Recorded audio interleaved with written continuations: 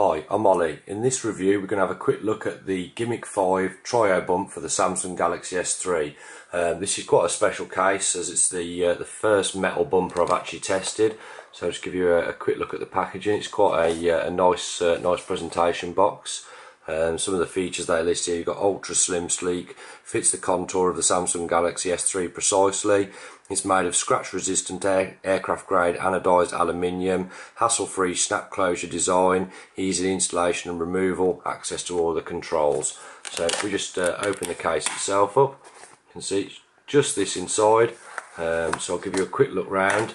I do these in a few different colours. This one in particular we've got for reviews the black. So you've got the just get that in focus for you. We've got the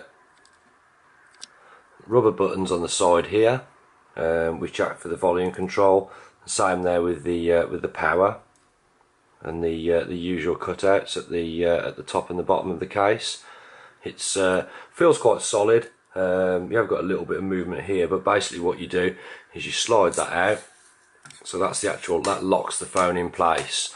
So the phone actually sits in here. It has got some cushioning around here, which basically stops the aluminium rubbing on your phone.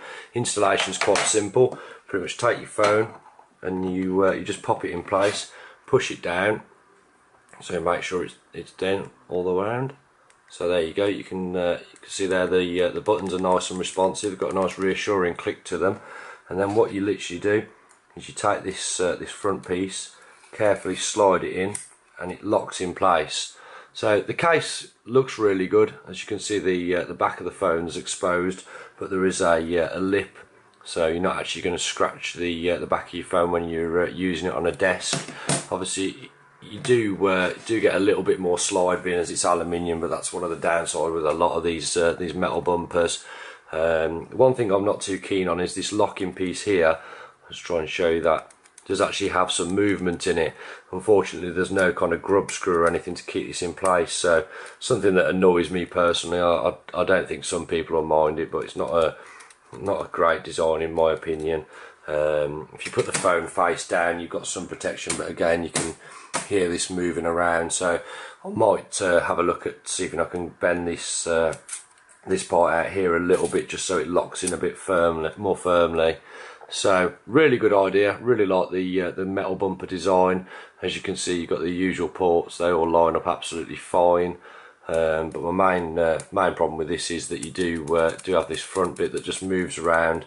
And when you spend this kind of money on a case, you don't really want to start modifying it yourself. But it is a very good looking case, so I think the next thing I'm going to do is try and modify it to ensure that this stops flapping around.